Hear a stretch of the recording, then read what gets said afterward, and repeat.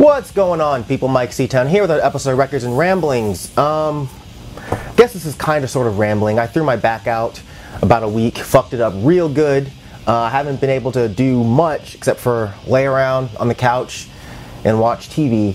But I decided, you know, fuck it, since I can at least kind of sort of sit up, I may as well show you guys some records. So that's what we're going to do. First record I'm going to show you, this is the self-titled record from the Carbonas. Carbonas is an awesome punk band from Atlanta. Picture a little bit of the Dickies mixed with a little bit of the Ramones, mixed with maybe a little bit of the Adolescents, and you have the Carbonas. They're made up of some real good dudes, man.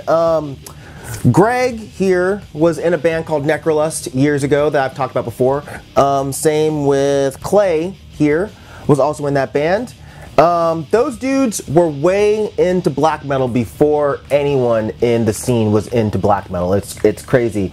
They kind of unintentionally influenced me to check out black metal way back in the 90s. Jesse here is also in a band called Gentleman Jesse. That's fucking great. And yeah, and they're also in another band called GG King, which is also great. So yeah, some Atlanta greats here. This dude is also in a band, but I don't remember which band off the top of my head. I think he's in Beat Beat Beat, if I'm not mistaken. But anyways, yes, this is a fucking great record that you guys should check out if you want to check out some Atlanta punk rock. And the other dudes in the band, I simply just don't know. Anyways, yeah, next record I'm going to show you, this is the split between Celticmoon and Waffenweihe. I don't know how to pronounce the other band. That's the other band, if you can read that and pronounce it for yourself, because I can't. These are two German bands. This record is out of print, but it is the demos of each one of those bands. So I got it for the Celticmoon material, which I absolutely love. But their demo is called My Illusion of an Eternal Winter, and this is the only thing that Celticmoon ever released. And the guy passed away, unfortunately. I don't remember what year, but he passed away. That demo is one of the best demos I've ever heard when it comes to black metal. It originally came out in 1996. It's just some raw, nasty, vicious, ugly black metal. The other band, Waffenweihe, maybe, they are fucking awesome too. More super raw, ugly, nasty sounding black metal. They actually remind me a bit of early Darkthrone mixed with Burzum at times, but it's really good. Comes with this insert here, and as you can see there, it is number 166, I believe. 166 out of 400 copies. So I'm really excited to have this. Records on Black won't bother showing you that. I've seen this go for quite a bit of money, but I actually got my copy for pretty cheap. Yeah, if you've not heard Celticmoon, make sure you check that project out because it's fucking great. And the other one as well. Alright, the next three records are going to be by the same band, and that is Gism. And I realized that I've never shown any of my Gism records, and Gism is one of my favorite punk bands of all time. And yeah, I'm going to start with Detestation. This is their debut album. Yeah, this is probably my favorite album of theirs. It's some of the ugliest punk rock that you'll ever hear. And there's a reason why they appeal to punk kids and metal kids alike, because they just have that kind of metal edge, but they are still clearly a punk band. But yeah, if you listen to this, you can clearly see why dudes who are into black metal are also into this band, because it kind of sounds like early old black metal, especially if you like stuff like Hellhammer, shit like that. You'll definitely love this. So yeah, if you're some super serious black metal nerd and you've never gotten into any punk bands, I definitely say Gism is a great place to start. This is another Gism record that's fucking coming apart because it's stupid. Yeah, this is MAN, Military Affairs Neurotic. Yeah, and that is a penis. Anyways, Records on Black won't bother showing you that, but it does have some nice center labels there. If you can make that out. Hopefully the camera is not totally blowing that out with the lights. Anyways, this is their second album, and it's a really odd record. It's a huge departure from what they were doing on Detestation. This one is more, it's still punk at heart, but it's more of a heavy metal record. You know, it's almost like a heavy metal band discovered punk rock and decided to take their stab at making a punk record.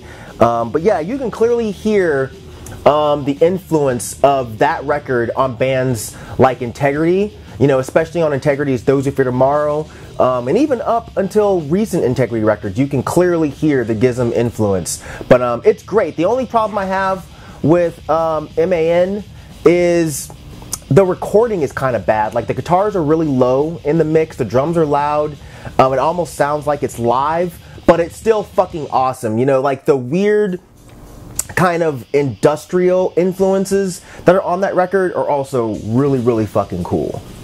Both of those copies are definitely bootlegs. They're clearly unofficial because originals run you about $300 a pop.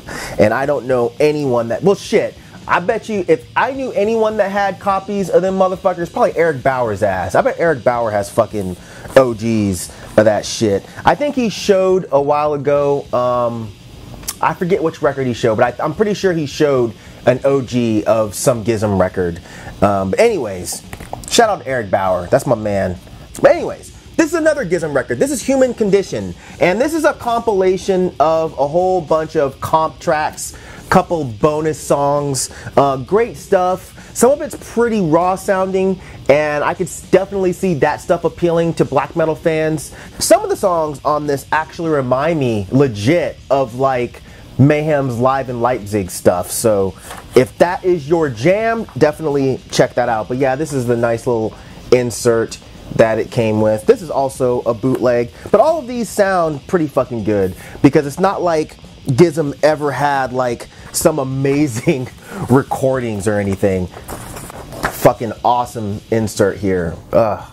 This band is easily, like I said, one of my all-time favorite punk bands, so I urge you guys to give Gism a listen if you haven't already. And speaking of Mayhem, I may as well go ahead and show this. This is, whoa, shit. This is De Mysteriis Dom Sathanas live, and what you just saw is the records almost falling out because they don't fit into the jacket properly. Anyways, yeah, I've had this for a while, never showed it until now. This is them playing the album in full live for the very first time. I don't know if this was kind of cleaned up. I would think it was because it sounds great. Even if this was straight from the soundboard, without any overdubbing, I would be blown away by how great this sounds. But I'm sure there was some sort of overdubbing. Anyways, my records are on like a baby shit kind of color that are supposed to be gold, which I don't know, doesn't really come off as gold to me, but whatever. Anyway, De Mysteriis Dom Sathanas is one of my all-time favorite albums, and I don't know, it's really cool hearing this live version because I actually saw them play this in its entirety live. It's actually one of the last concerts that I went to with my friend Curly, who passed away some time ago, so this is really special for me. Also, I did a review of this, the actual album, for its anniversary, so go check that out too. Next record I'm going to show you, this is the Moss Icon Discography record. This is super nice. I'm not sure why it took me so long to show this to you guys, but yeah, Moss Icon was a highly influential band in the punk and hardcore scene. They actually really influenced what emo became. Well, what emo was back then, not what the fuck you guys call emo now. You can clearly hear their influence on a lot of bands. Bands from Swing Kids to The Refused, all the way to bands like fucking Thursday. Like, this band was highly, highly influential. Really nice printed inner sleeves here. Records are all on black, so I won't bother showing you that. Hopefully the light is not just totally fucking that up, you guys. Yeah, their lyrics are just fucking great. A lot of them are very political. A lot of them having to do with the occupation of Guatemala. Yeah, I don't know, man. I can't speak highly enough about this band. They were a bit experimental for a hardcore band. They were almost like if a hardcore band was obsessed with Joy Division. Their songs are really odd, kind of disjointed, but just they had such a cool sound. And it's interesting. They started around the same time that Fugazi started, and you can definitely hear the similarities between the two bands. And I don't know, it's bizarre, but yeah, if you like Fugazi, give Moss Icon a shot. And that's going to do it for this edition of Records and Ramblings. Hopefully you guys enjoyed it. As usual, thank you for living, thank you for loving, thank you for being you, and I'll see you guys next time. All right? Peace out, boy.